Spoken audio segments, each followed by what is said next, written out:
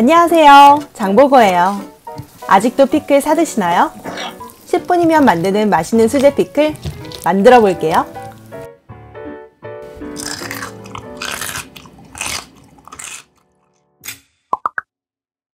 깨끗이 세척한 오이 4개 준비했어요. 쓴맛 나는 꼭지는 제거합니다.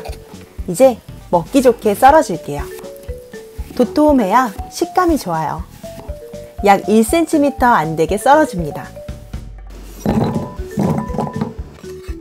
이제 피클물 만들러 가볼까요? 냄비에 물 2컵, 설탕 1컵, 소금 2큰술, 피클링 스파이스 1큰술 넣고 잘 저어서 끓여줄게요. 부르르 끓으면 식초 1컵 넣어줍니다.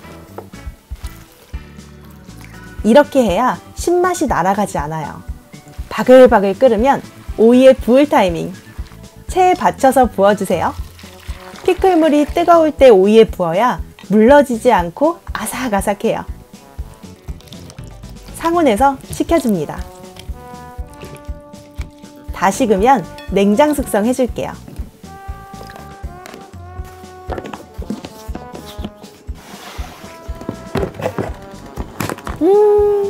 새콤달콤 맛있는 피클이 완성됐어요.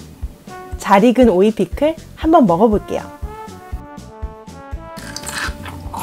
아작아작 너무 시원하고 깔끔해. 피자나 파스타 먹을 때 느끼함이 싹 가시는 맛. 파는 것보다 훨씬 맛있으니 꼭 만들어 드셔보세요.